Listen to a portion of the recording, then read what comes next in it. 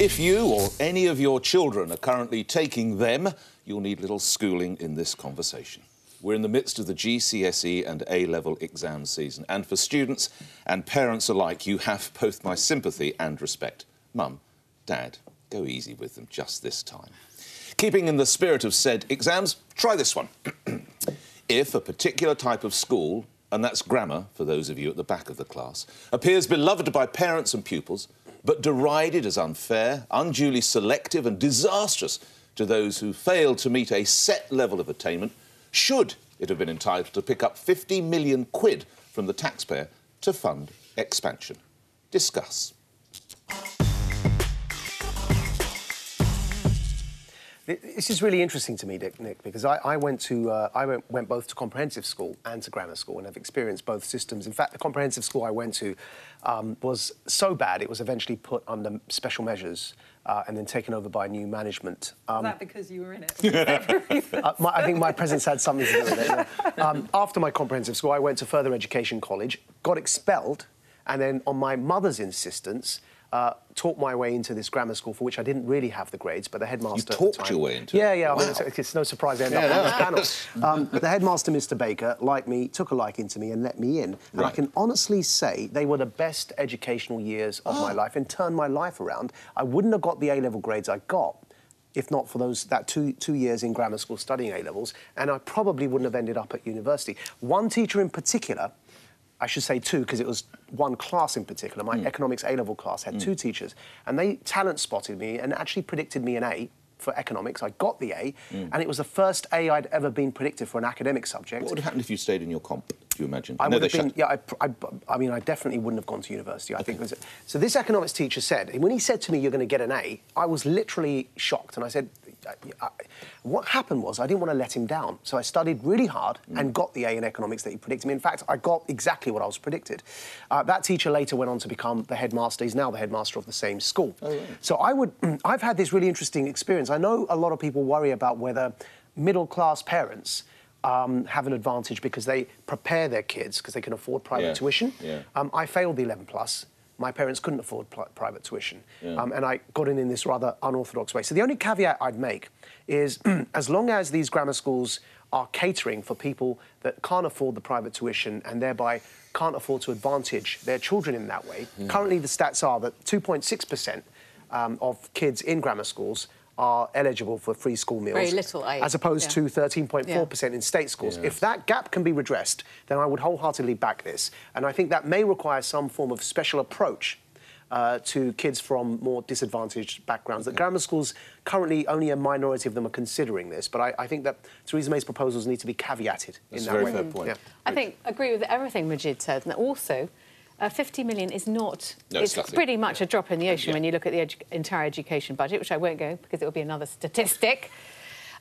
What I heard Madge say, which is really, it's not necessarily about whether you're a state or a grammar or a private or a comprehensive or a Catholic or a boarding or a faith school or whatever. It's about good teaching and finding a rapport with a good teacher. Can I name them? Is it not? Yeah, you did. You said Mr. Baker. No, the guy that predicted me a name, Mr. Moth and you see, and this Mr. is what Skelly. it's about. Hats off to so those much two. more than the sort of school you're in. Is it not also about recognising talent in kids? I mean, yes, I got a psychoproficiency, all right, and that was I took that twice. That's the teacher. Oh, mate, he done well, he excelled with me. But you know what I mean? But it's about recognising talent in kids. Yeah. But you need to be an empathetic teacher who likes kids, who wants them to succeed for that to happen. Yeah. Don't you? Let's get the grammar schools. Come back to the point is really... I hear what you say about teachers, of course. Afua. I find this topic tricky because I'm really passionate about anything that can improve the quality of education for kids in state schools. And, you know, I'm a parent. We all want our child to go to school where they will have teachers that care about them, where they will be in classes where they get enough attention. The reality is that's not happening in so many state schools, and it is really unfair. And I have never experienced grammar school. I hear another generation talk about them mythically as this way that the state system gave kids that. And it sounds wonderful, but I have these concerns that they will be hijacked by middle-class parents. And at the moment, Majid mentioned the free school meal statistic. there's also the fact that, OK, so there's 163 grammar schools. I've got the stats today. Yeah. I don't know why. There are 163 grammar schools educating 167,000 pupils, but they only take in 3.6% of pupils with special educational needs, compared to 11% nationally. Well, they and must maybe be forced to look at the lower income groups and the SEN groups. And the concern with grammar schools is always, it's amazing to create a really high-quality education for kids who are gifted and able, but what about everybody else? Do they get dumped in? I'm all up for kids that are able, being pushed forward. Right, sport is a particular good example of this, OK?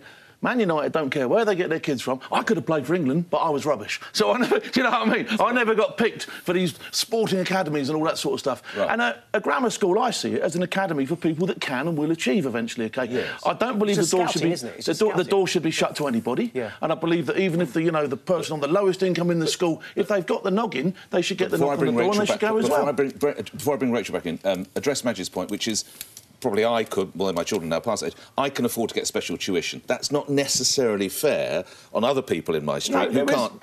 There is always a certain element of that is life to a certain extent. Yeah. But if a child excels in a school and there's an opportunity to go somewhere, as he's been talent spotted, OK, and go and do that, and that'll be recognised by the exams and the SATs and all the other stuff that he does. If he's recognised as doing well, snap him up, get him in there. What about your story, Majid, though? Because Majid was clearly a clever, gifted kid, but it wasn't spotted at the 11th class. You gave me Mr. Clever in the Mr. If you hadn't been able to talk the hind legs off a donkey, you never would have been able to get into it. Listen, Angela Rayner MP wants to back your point up. Let's hear what she has to say. We know that grammar schools do not help all children get on in life and do well. They only help the privileged few. We want an education service in Labour that makes sure that every child has those opportunities, and it's really unfortunate at a time where we're having real-term cuts to our schools that the government have chosen just to give a lifeline to those privileged few. Now, to your point, Phil, I think that's a really good analogy with sports, because actually even in the comprehensive school I was in that was eventually put under special measures, as I said, they had a streaming system. So even in the comp school, they streamline and they select the kids they know are going to be able to pass to higher grades and put them in what they call the grammar stream in a comprehensive school. So I think the key thing here is making sure that we are scouting for talent, whether it's in sports or in academics. It's about finding the talent and promoting it. Rachel. Well, I mean, we heard from Angela Rayner. We must hear now from Damien Hines, who's the Education Secretary. It's not just... It's about actual... They both seem to agree that we need more good schools and more availability of places at good schools. Let's hear what he says. We need more good school places, and those can be in new voluntary aided schools. It could be in one of the new wave of free schools, but also it should be possible for selective schools to expand as it is possible for those others. It's about where the parental demand is, where the need is, and to make sure there is an excellent education available nearby. You see, as somebody who benefited from really the best education money can buy, I am not going to sit here and say that you shouldn't expand grammar schools to enable others less fortunate and privileged than I was to benefit from a good education. Did your parents get the money back when they asked, by the way? Right, you've talked about your level of education, as have you. It's time to play the pledge top of the form. So who can identify? This grammar school boy went on to study business at LSE, but dropped out... Mick Jagger is absolutely right. That was quick. This next one, it was head girl of her grammar school where the motto was... Theresa May. Wrong. Thatcher. Right. Margaret Thatcher's Stephen and Grantham Girls' School. Okay. This grammar school boy studied natural sciences at Cambridge University and is now a television broadcasting legend. Pledgers? Attenborough. I was going to say, it looks like Boris Johnson. It's not Boris Johnson, it is Sir David Attenborough. You're absolutely right. Wiggerston Grammar School in Leicester. And we close with this grammar school girl was the first black woman to be elected to that... It's got to be Abbott, isn't it? It's got to be Abbott. Absolutely right. Can we do a test on a bicycle? I'll give you A+. Top of the class. I'll give you A+. A+.